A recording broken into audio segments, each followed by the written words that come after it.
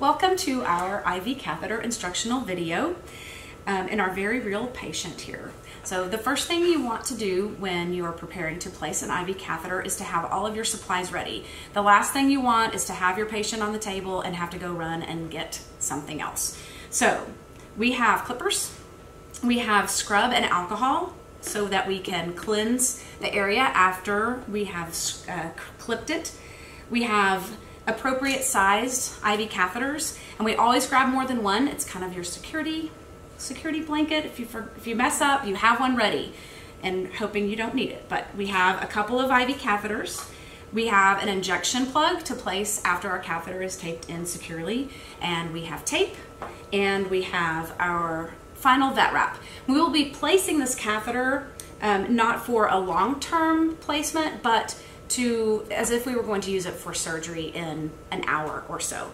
So we're going to cover that whole thing with our vet wrap after we're finished. I also like to have some dry gauze handy in case there's blood, then I can clean it. Also, I have wet the leg with scrub and alcohol, so I want to be able to dry it off a little bit so that my tape will stick. So we're prepared to put our IV catheter in our patient now, and the first thing we're going to do is generously clip the area. So with a surgery catheter placement, you don't necessarily have to clip all the way around the leg. If you consider your patient, if your patient has long feathers on the backs of their legs, we may want to clip those shorter so we're not pulling the hair. So after we've clipped the area, we're going to locate our cephalic vein and make sure that we know where it is, so we're not touching it a ton after we have already cleansed the leg. Sarah has expertly located the cephalic vein. So she is going to tear some tape that is appropriate for the size of her patient. Consider the diameter of the leg, because if you have a tiny Chihuahua, you don't necessarily need a ton of tape. If you have a Pyrenees, you're going to need longer pieces, so consider the size of your patient.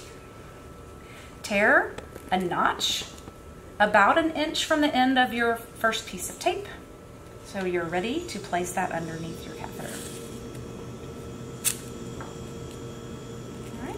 There you go. She's torn notches in both of her pieces of tape, and she's ready to go. So the next thing we're going to do is to disinfect the area. She has two containers. One contains chlorhexidine scrub and the other contains alcohol, and she will thoroughly cleanse the area.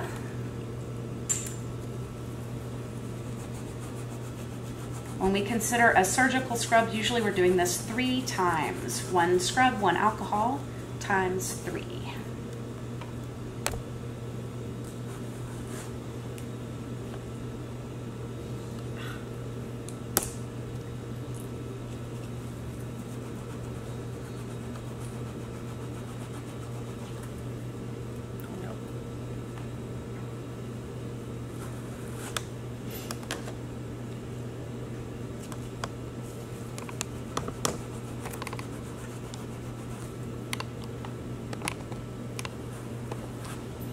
Awesome.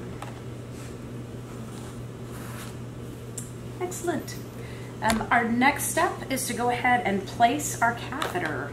We do have some dry gauze ready. If the leg feels super wet, she can wipe that off, or she can save that until we're completed getting the catheter in place.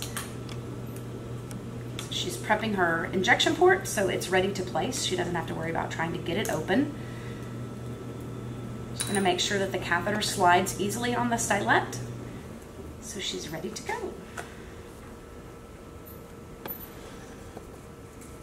She's going to slide the catheter in place, and once she feels like she's in the vein, she's going to advance the catheter, and we have a flash.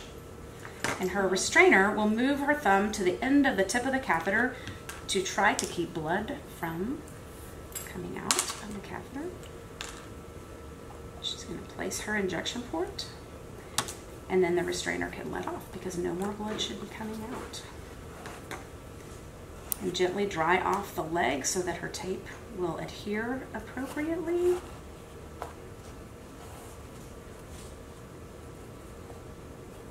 Notice how she's catching the catheter and then pressing the tape onto the actual hub of the catheter to keep it in place. And that notch is used to slide up under the catheter so she has a good clean surface So where the injection port connects to her catheter, you're not butting up against skin. Now takes a syringe of flush. Make sure her catheter is flowing well. Excellent.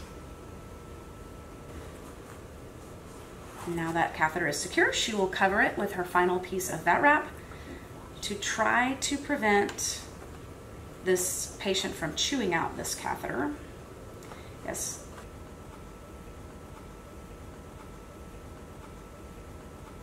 And the end.